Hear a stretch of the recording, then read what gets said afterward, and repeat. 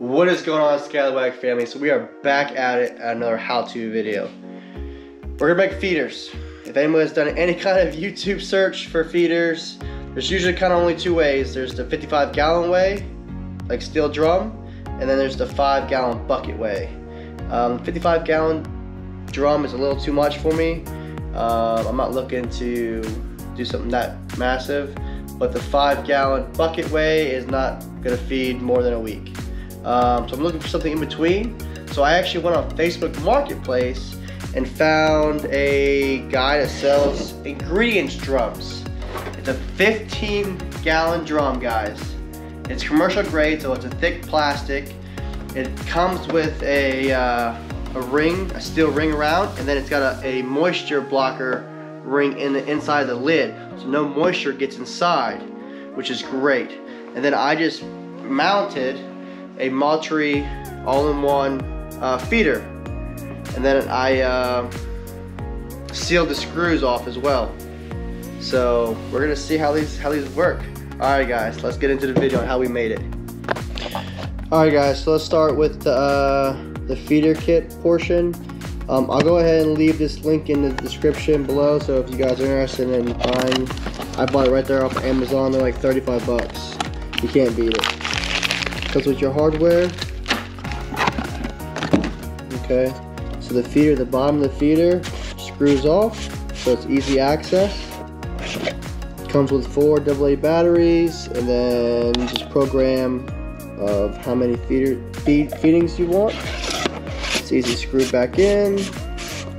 Okay, the other side is adjustable, so you can do as wide or short as you would like.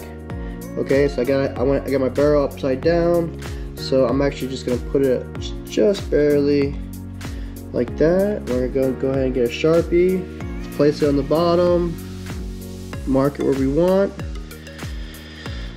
That looks good to me, and we'll start drilling.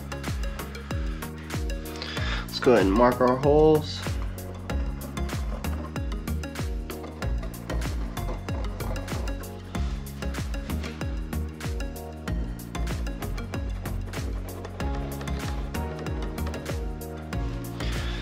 I know.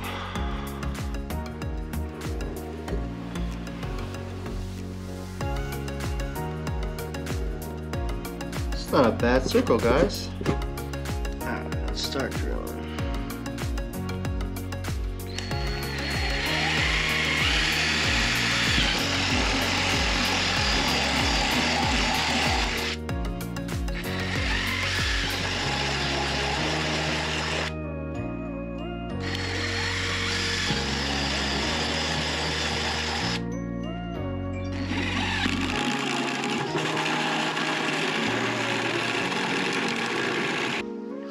Alright, guys, so I just put the feeder at the bottom. I'm gonna go ahead and line up the holes and just put the bolts in.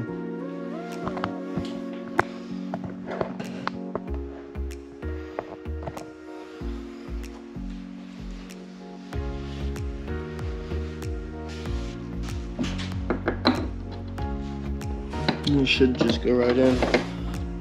Pretty easy.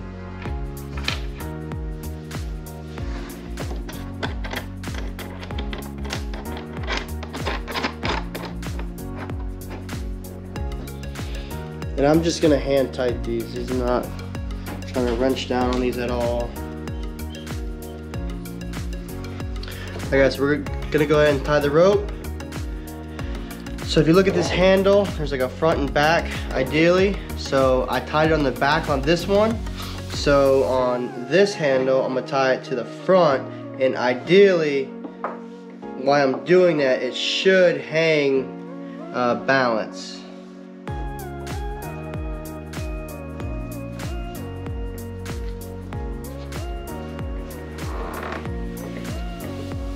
Again, doesn't have to be nothing pretty, as long as it holds.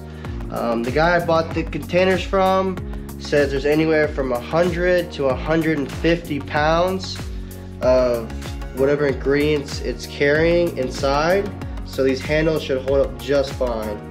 And then I'm going to go ahead and try to find the balance. I want to leave enough room So I can open the lid while it's still hanging. I'm gonna go ahead and tie a knot right about here. So ideally it should hang nice and balanced, just like that. And I still have enough room to take the lid off. Alright guys, there you have it. There's both feeders. I made them in less than 5 minutes.